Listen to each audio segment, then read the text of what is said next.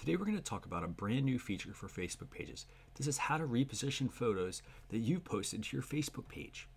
And for those of you that have used Facebook in the past, you'll know that you had basically zero control over a photo. You could add a location, you could tag people, and that was about it. But now you can go in and change the perspective of a photo once you posted it to your timeline. To reposition a photo, simply hover over the photo in your Facebook timeline and select the pencil icon in the top right hand corner. What you're going to now get is a list of additional options, and we want to select reposition photo.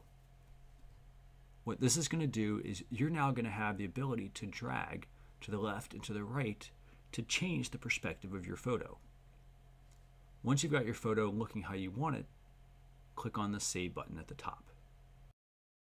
So let's say this is our photo and we don't like how it's positioned. To edit your photo, click on the pencil icon again and select Reposition Photo. Drag your photo back to how you want it and click on the Save button. For those of you that would like to revert back to your original state of your photo, click on the pencil icon, select Reposition Photo, and then select Default Photo. And this is going to put your photo back to where it was at. So that's how to reposition photos within Facebook pages. So let's give you a little more insight into why you might want this feature. You know, there's also a highlight feature on Facebook pages, and this is the ability to basically make that status update extend the whole width of your timeline.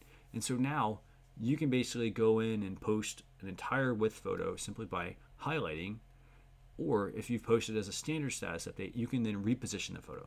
So should you have any questions, feel free to send me a message on my official Facebook page.